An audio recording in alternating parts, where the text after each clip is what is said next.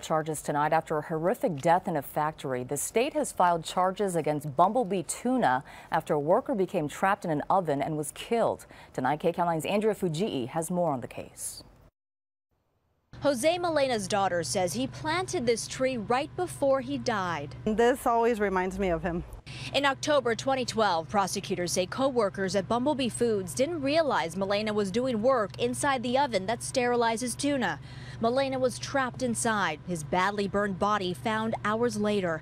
Now the company and its former safety manager and director of plant operations are charged with 3 felony counts each of workplace violations that led to Melena's death. Prosecutors say they willfully violated safety rules. His daughter says the charges are a relief. Hopefully, they do fix all these things and not make another family go through something so horrible.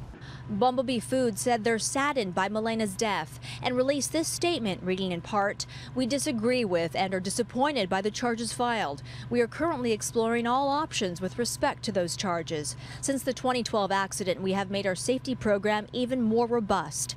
As the tree Melena planted continues to grow, his daughter hopes one day the family can heal. When that door was shut and he saw that, all the thoughts that went through his mind, it's just devastating. If convicted, the 2 plant supervisors could spend up to 3 years in prison, and Bumble Foods could face a $1.5 million fine. In Santa Fe Springs, I'm Andrea Fujii, KCAL9 News.